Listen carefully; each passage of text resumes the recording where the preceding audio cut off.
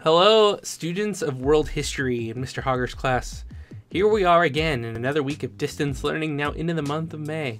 How's it going for you? I hope it's alright. I hope you're taking the most of the opportunities to do the things that you care about, extend your learning in the areas that interest you the most, like searching things that you hear that are interesting and guiding your own learning, and basically taking the time to read and enjoy the things you do and the people that you love as well. Hopefully you're keeping in touch. I know I'm doing my best here as well. And it's lesson 33, so we're going to talk about the new geopolitics. We've worked our way through centuries, actually thousands of years of history this year. And now, how does the world look today, and how is the nations and the relationships between the world nations shaping the way of the world in which you will grow up in? Let's dive in, because there is a lot to talk about. And you can submit 1 page of bulleted notes as your distance learning option if you prefer the video over the textbook. And we have most of the textbook materials here with us. And today, we're going to travel back to where we were in September when we talked about September 11th. But instead of just focusing on the impacts of my emotional memory, we're going to focus on how it changed the world. Let's dive in.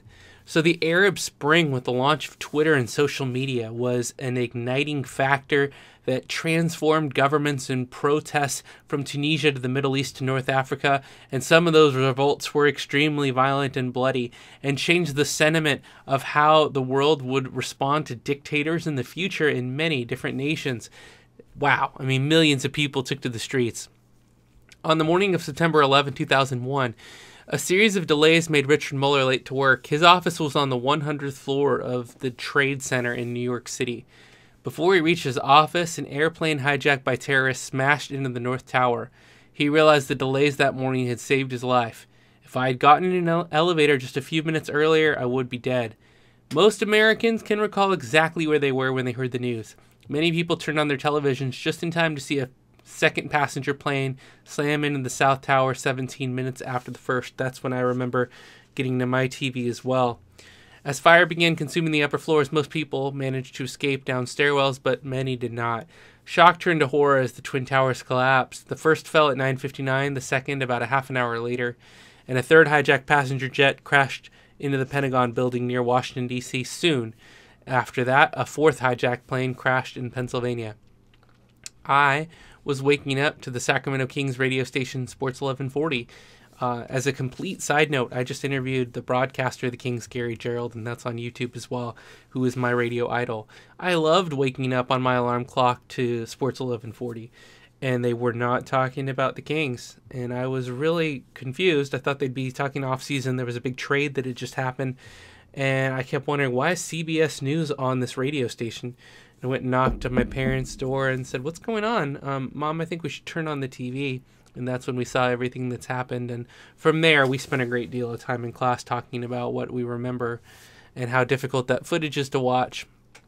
We don't need to talk about those specific details, although if you want to look at the timeline, there are many resources online in the museums and the photographs of President Bush being informed at the school he was reading at, and to all the different actions and photography and videos and heroes of that day.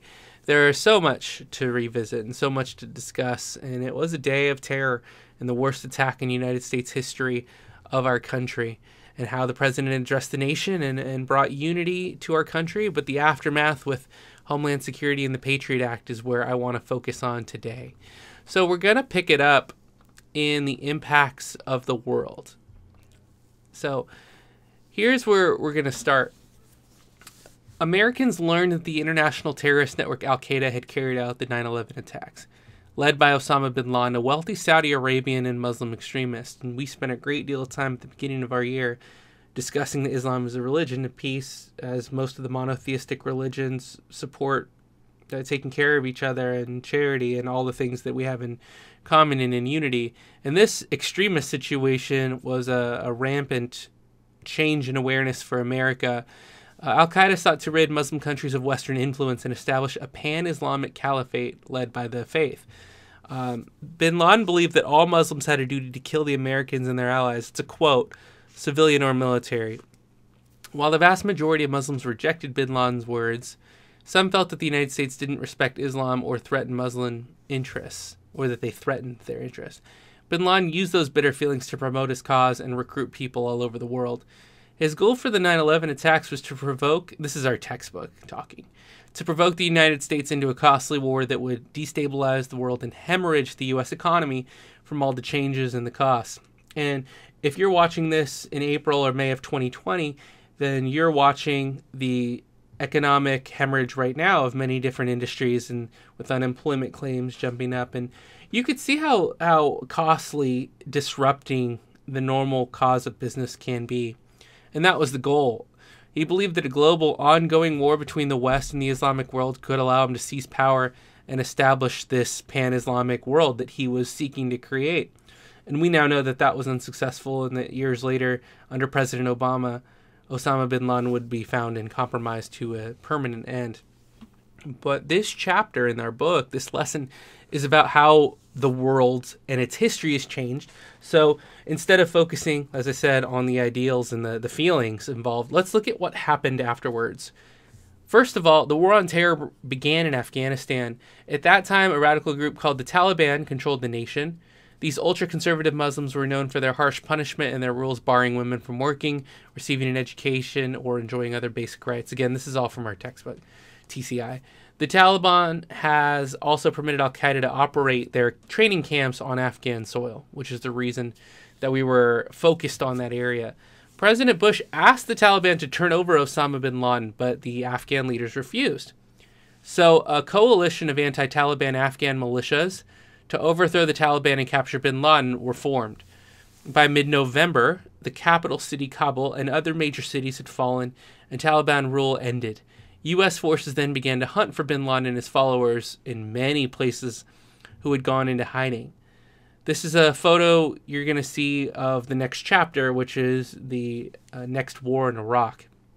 So after 9/11, President Bush urged that Iraq be included in the War on Terror, even though the Arab nation had no direct action against the United States at this moment.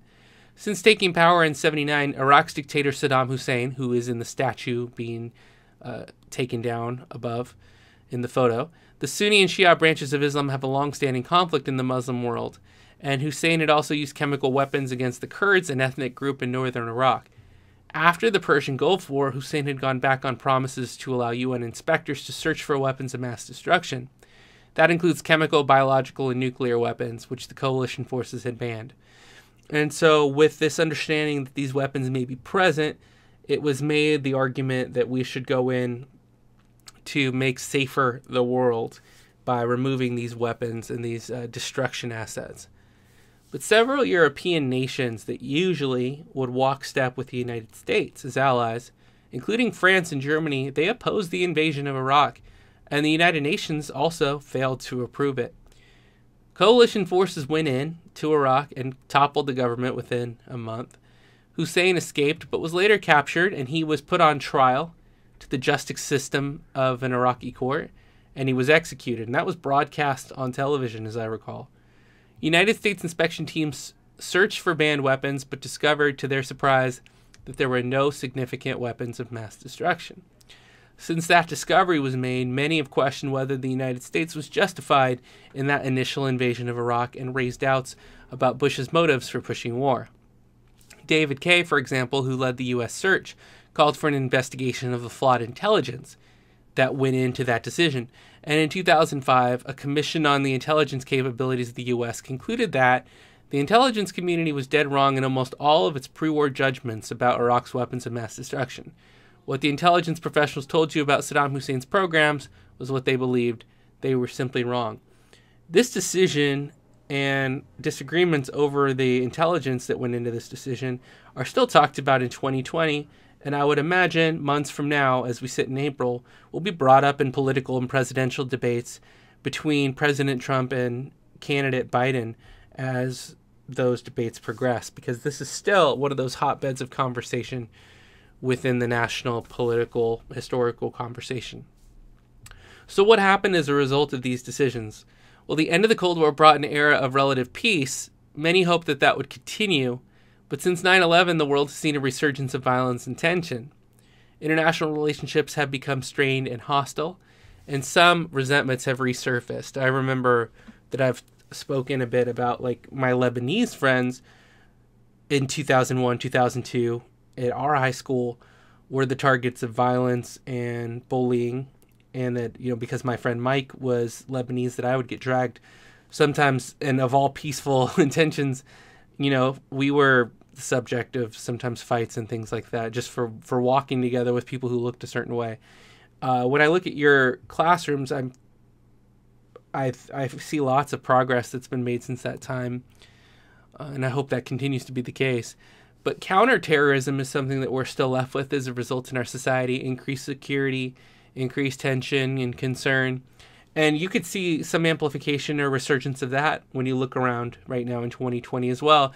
While we're here on quarantine, before the masks became a required asset this past 7 days in Contra Costa County, the couple of times I'd gone out to get groceries, if I wasn't wearing a mask, you would see people kind of giving you a look. And it reminds me of the time where we looked at each other or treated each other in a way that was, could have been jumpy or discriminatory based on the things that we've seen. Like my friend Mike with looking in Middle Eastern and not looking the same as everyone else at the school in Stockton that I was attending.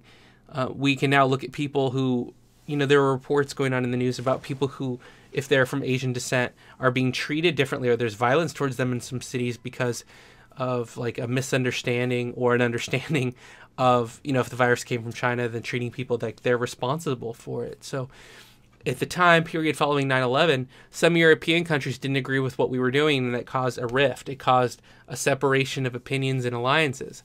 The U.S. further has parted ways on some other matters. For example, in 2017, again, this is our textbook, President Trump announced his intention to withdraw from the Paris Climate Accords, claiming the efforts to improve our global environment would be hurtful to our economy.